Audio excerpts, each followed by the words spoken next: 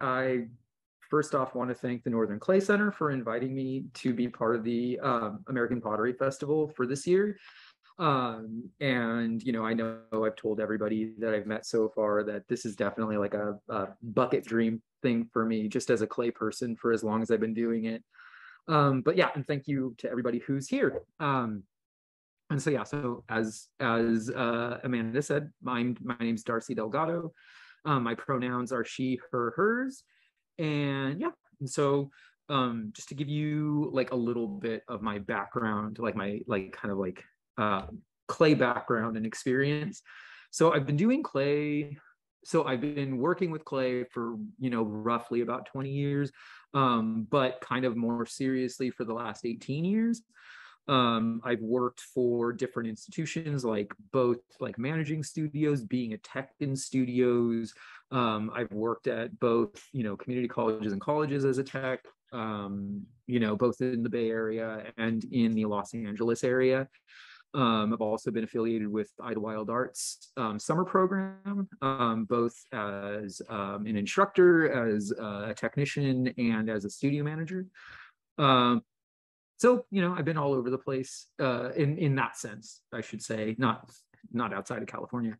But also, it's like over the years, um, I've kind of struggled as an artist in terms of like being a sculptor, but like somebody who uses all kinds of materials and paints and draws and does all of that. But then also juggling my love of functional pottery. And although I definitely came at it from a very I don't know, like it's interesting because like I feel like it's like a lot of the people that I know really got into ceramics or like functional pottery from like the food aspect and or from like the aspect of kind of like um just how kind of fun and relaxing like sitting at a pottery wheel can be and all of that. And I think honestly it was a number of those kinds of things that sort of like first um I think almost made me odd, like it's gonna sound odd, but almost made me skeptical just because of the background that I did have. It's like I didn't grow up with functional things. I didn't grow up even knowing that like functional pottery, was actually like a thing and that people bought functional pots. For me, it was like, going to fast food or like, just kind of very generic, plasticware and stuff like that. And so for me though, I've always been it's interesting because I mean I'm somebody who believes that everybody is an artist, whether you recognize it or not. But for me personally, it's like I've always been somebody who from my earliest memories, it's like I'm like drawing on things and painting on things and drawing on the walls and kind of just like, it's like I'm not somebody who ever necessarily needed somebody to be like, this is what art is and this is how you do it. And this is, I mean, for me, it was more just like kind of needing people to like slow me down in a sense to like learn techniques and things. But even within those settings, that's like the first art class I ever took. I was kicked out of and told I would never be an artist. And I was 6. So I was very young, and my mom worked really hard to get my sister and I into this drawing class, to afford this drawing class. And so for me though, it's interesting because like over the years, it was kind of like just kind of like absorbing like all of those things while at the same time kind of like surviving by falling back into my imagination. And so I'm somebody that even as an adult, it's like I'm going to be 38 this month, and I I think of clay and pottery now. It it's the thing that saved my life. And I mean that in like a lot of ways. I mean that both for like what is described in my artist statement, because um all of that stuff's in there, even though like I would say that, like as I say, it's like it's necessarily abstract, because it's like, for instance, like I can pick up any particular pieces and I can also think about like, oh well, you know, these kinds of marks came from like this very negative thing. It's like, but then like trying to take that and be like, okay, but like, you know, just like a lot of things in memory, it's like, yes, that won't ever like go away, but how can we remix it? Like, how can we take that thing and own it? Like, I'm a big believer that if you're somebody who, like me, has CPTSD or complex PTSD, and also has, you know, like out of necessity, it's like I also learned how to deal as a child with like self-harm. And so I have a long history with that stuff. And so for me, it's like those are aspects of my life that I've always been ashamed of, and that like I was always afraid to own. And that in like a professional setting, it was always encouraged. I was always encouraged to not be who I am and not have my life experience. And that also goes with being a transgender person, of just kind of like trying to figure out how to survive by taking on an acceptable persona.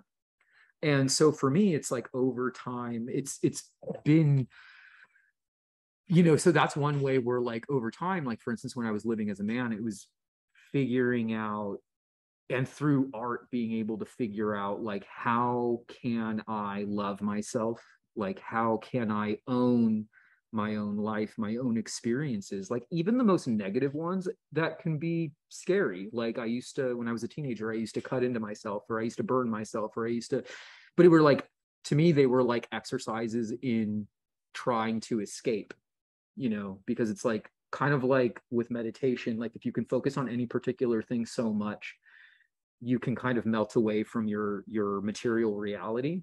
And so for me, when I found clay, or I should say when I re-entered clay, because I did clay in high school, um and then I, long story short, I got kicked out and dropped out of high school, and then came back and finished at a continuation school, but realized I couldn't go down that road. And so when I started at community college, I took a clay class to literally just have something to help me make it through school, since I had never learned how to be good in school. And that first semester, my professor asked me at the end of it, she asked me to be in a show at AMOCA, so the American Museum of Ceramic Art, which is in Pomona, which is like down the highway from where I was going to school at the time. Because at that time they had these class, or not classes, they, a couple times a year they had these shows that were called kilnopening.edu. And so it was all about Southern California junior college professors and their students. And so that was like the first place where I was like, first off, somebody looked at me and they were just like, you have something, like there's something here, right? And that it was somebody who was encouraging and not telling me it wasn't like my entire family who, you know, I'm just a black sheep, or like, you know, or like the teacher that kicked me out at, you know, at 6 and told me I'd never be an artist, you know. It was kind of like, wow. And then it was like, that was the first time where it dawned on me. I'm like, this person is very respected. She has shows, she shows work, she's a professional artist. It's like she went to college, she is teaching at a college, you know. And then she also had all of these, she talked about like some of the other things that she did, and like in terms of like art writing and like all of this other kind of stuff. And so that was like the first time where I was just like, wow, like I was just doing this thing as a survival tool, and I was doing this thing that, you know, really, I mean, essentially, you know, it's kind of like I put all of the energy that like I used to put into like running away from anything. So whether it was like self-harm, like physical self-harm, or like I was a drug addict as a teenager, you know, like I mentioned, I got kicked out of school. Like I just had more consequential things in my life going on at the time than in school.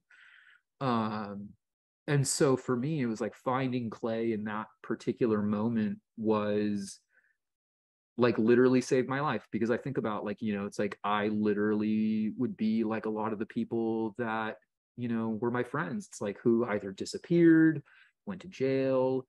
Um, it was a different path, right? And we came from a different place. And, you know,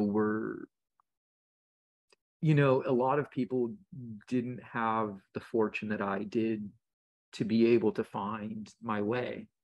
And so for me, it's like, now it's like when I look back, I didn't realize how much clay actually saved my life, gave me a life, set down a path that I could actually really love me and not just love the person that society is trying to force me to be, not trying to be the man that like everybody around me, including like the Mexican community that, I grew up around, who, it's like a lot of the world, it's, if you're gender variant, it's not a safe place to be.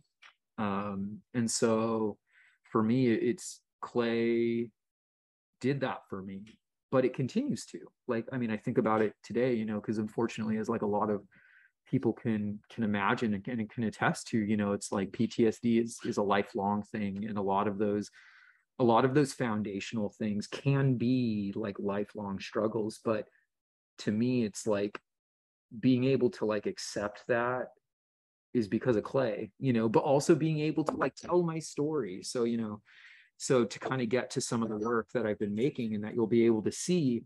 So I have this picture and I titled it Para mi gente. And so for me, it's like, I think, I'm able to like go back now and think about all of, I guess, like the things that I wasn't able to recognize when I was younger that I really value. Like for instance, like my grandmother, my abuelita, it's like she is somebody that, however you feel, about religion or anything, it's like she's somebody that instilled a particular love of the Virgin of Guadalupe and like other kinds of figures. And which, again, it's like I never felt like those things could be for me, or at least it took me a long time to, but through clay, I've realized that it's also for me, that no matter how you feel about anything in particular. And so I feel like, especially now where I'm at and with like this particular body of work, it's like I feel like more than ever, I can just fully be me and I can explore, in one piece, because I'm allowing myself that ability to let my pots be as complex as just kind of people are. It's like, so for me, it's like I can look at something, and even though it doesn't matter if anybody else understands it, it's like I can look at both the difficult things and the beautiful things that I'm thinking about. It's like I could think about all of the great days and also all of the bad days that gave me lessons that brought me to where I am now and that I'm thankful for now. And so for me, it's interesting because I guess it's helped me. All of this work has also just like helped me, I feel like, find my voice just as a caring individual in the world. And so it's like the longer I get into this and the more easy it is for me to see that these functional pots that I'm interested in making, even if I don't understand it from like the most functional or food perspective that some people came from, I see them as giving the ability to do service in the world. Like I see them like two of the, people in my life who have been the most influential, actually three of the people that have been the most influential in my life. Now that I'm able to recognize it at this point in my life, which again, it's like it's like two of them. It's like I've always been a little bit nervous to talk about just because I usually get some really weird comments but like two of my aunts who are Salesian nuns, and regardless of like how anybody feels about Catholicism, they're two people that have been the most respectable in my life and have been the best no matter where you're from, what your identity is.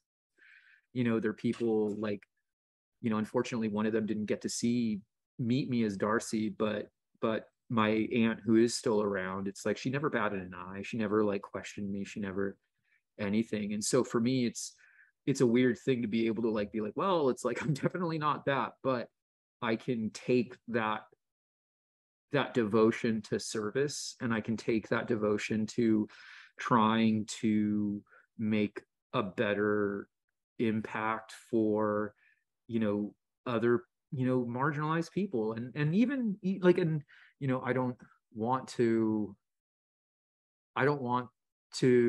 like be divisive in any particular way and say that this is just for people who are exactly like me. It's like, to me, I'm like, I feel like all of the details that you see in everything, all the layers that you see everything, it's like all of those layers, it's like they do serve certainly cathartically for myself, but more than anything, it's like I want whoever they're supposed to go to be able to like pick something up, and if they've ever felt even like an iota of what I felt in my life, they have the ability, hopefully, this is my I guess my largest dream for any of my work, is that hopefully somebody will pick it up and know that I did this for them. And that, so like, no matter what, no matter how alone somebody might feel because of how their work is treating them, because of an experience they had with the police or with their parents, with their grandparents, that as marginalized or as just lonely as you feel in the world, that there are people out there who are rooting for you, even if they don't know you, that they're, that they're trying to share their experiences and their hardship and their love, just like I'm a big believer in a very particular kind of spirituality, and I believe in energy, and I believe in like all of that kind of stuff. And so for me, it's like, regardless of what is happening in my pieces, like at the very core, I just want to imbue kind of the purest love that I can into everything. But yes, I think that's kind of what I got. Questions? Does anybody have questions? I also make a lot of funny voices, so. I thought the internet went for a minute. Oh no. Also, I don't know if you noticed, but I'm a unicorn. I only have one. My little unicorn horn. Yay. Audience, now is your chance if you want to unmute and ask Darcy any questions, probe any further, or type something in the chat. You can ask questions about my little duck friend, my little gummy bear friends. Can you give us some more close-ups of some of the details on those pots? Oh, yes. Yes. And so I don't know if you can see, but like, so I've got this pot that it's a vase, right? But I've got my little, it's got like this duck head, and it's got this little Nike swoosh duck butt. But also, so I don't know if you can see the eyes here. So this particular piece, so I've started doing these things with like these little like animal pieces, but so this particular piece is, oh shoot, I'm blanking on my own name. What's it called? Just Act Natural. So it's like, not just as a trans person, but just people in the world, you're like walking through, you got a new haircut, or, you just like are trying out some new pronouns, or like, getting your groove on. And just remember, just act natural. Act natural. I also have this interesting espresso cup. And so this particular one, so talking about memory, I was telling somebody here about how, so this one is called Angeline. And so if you, by any chance, if anybody was in the Hollywood area of Los Angeles in like the late 80s, early 90s, you might have seen like these crazy billboards with this blonde bombshell where it said like Angeline, like in really hot pink like lettering. And so when I was a little kid, my dad used to collect guitars, and we'd go to Hollywood at that time. So lots of big metal hair and like, tattoos and all of that kind of stuff. But like, so for me, I'm just like, but I've always like had that image of like that billboard and like Angeline, so I'm like, yes, an ode to Angeline with gummy bears. I also love gummy bears. And Darcy, will you tell us a little bit more? I know you fire everything multiple times. Can you tell us a bit about like the technical part of your pot? absolutely. And so, okay, so I would say the majority, like 99% of the work that I have here at the APF. So I use porcelain, and so I do kind of like an odd temperature. So it's like I fire it to cone 8 in oxidation, and depending on the availability where I make my work, I either do it in gas or electric, although definitely not the greatest for your elements in electric. But yeah, so I do that.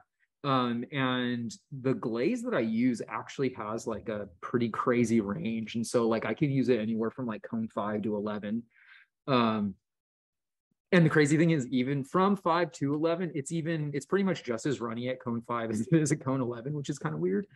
But yeah, so I fire to 8, and then I fire to cone 5. And so that's like, when you see stuff in person, it's like you'll see how like there will be like layers of things underneath the glaze, but then you'll also see layers on top of the glaze. And it's really just like getting the kiln hot enough for everything to fall in, but without running, right? But yeah, but it's like, yeah, but like even before that, it's kind of like, okay, well, it's like how many colors of clay does each piece have? Like how many, I mean, like even like this little piece has 3 different colors of porcelain that it's made out of. And then of course,